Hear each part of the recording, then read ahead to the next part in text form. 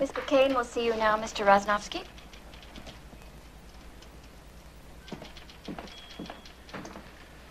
Mr. Rosnowski, how do you do? I'm sorry to have kept you waiting. I have a lot to catch up with here. How do you do? Have we met somewhere? I really wish you'd called, Mr. Rosnowski. I could have saved your trip all the way from Chicago. I will travel to hell and back to save Richland hotels. Yes, I'm sure. I'm very sorry about Mr. Leroy. Very sorry. Mr. Kane, Richland Group can be very profitable operation. I have already put Chicago Richland in profit.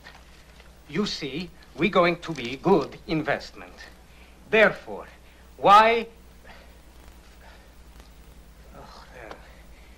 foreclose now? Mr. Rosnowski, I myself recommended to the board that we delay the foreclosure.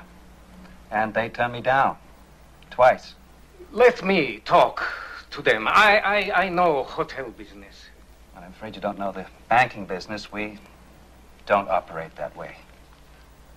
Mr. Kane, just give me a little time. I can put all hotels in profit. That is better deal for you, yes? All I need is chance to prove. I can do it, sir. I'm afraid the bank's decision is quite final. Unless you can find someone who will assume the $2 million indebtedness within the allotted 60 days, the hotels must be put up for auction on the open market. But you get 10 cents on the dollar. It's out of my hands. I've done all I can do. Oh, yes, I tell you what you have done. You killed Davis Leroy.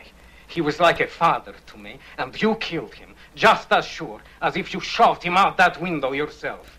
We have all suffered personal losses, Mr. Rosnowski. Don't talk to me about suffering. Don't talk to me about losses.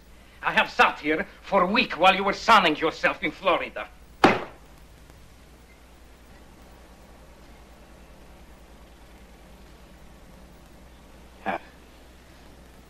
Yes.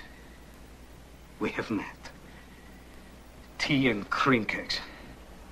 The day you got into this bank, you silver spoon Harvard bastard. Now, wait just a minute. You and your colleagues, you sit here on your asses while we work and we sweat our guts out. So you can take big profit when times are good, and then you sell us out so quickly when times are bad. Let me tell you something, Mr. Kane. When you go to bed at night in your fancy silk sheets, you think about Davis Leroy, lying dead on street in Chicago where you put him.